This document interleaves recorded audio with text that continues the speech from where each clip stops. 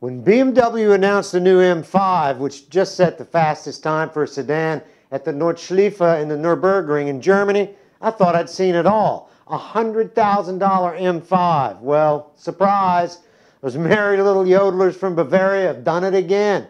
Welcome the BMW M3 CRT sedan.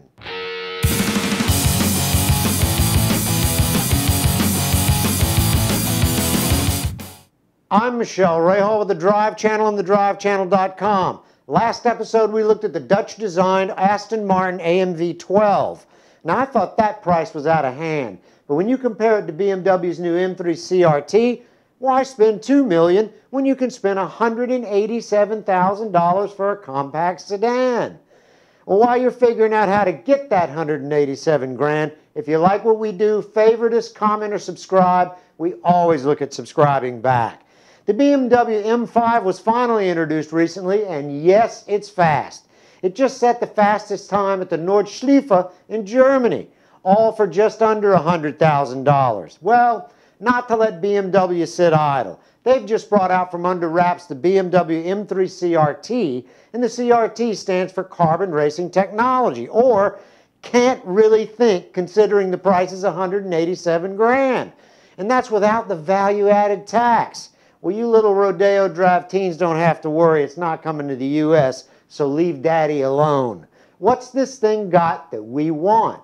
The car was built using components and technology from the M3 GTS concept car, giving it a carbon fiber roof, hood, and really badass seats. But it doesn't stop there. They've stuffed a 4.4-liter, 450-horsepower V8 under the hood, which is tantamount to stuffing 10 pounds of used cat litter in a 5-pound bag. But that's not all. This engine develops its maximum horsepower at 8,300 RPMs. That is screaming for a streetable car. This little rocket ship has a 7-speed dual-clutch gearbox that adjusts the shifting to match the engine mapping. Now, depending on which drive logic button you push. Even the oil pump is electronically tethered to the engine mapping.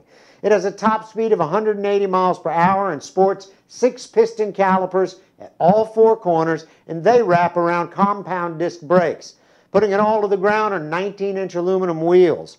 Well, not to be left out, the suspension is just short of race-grade componentry, and they're manually adjustable as well as on the fly. And to let that baby breathe, titanium exhaust.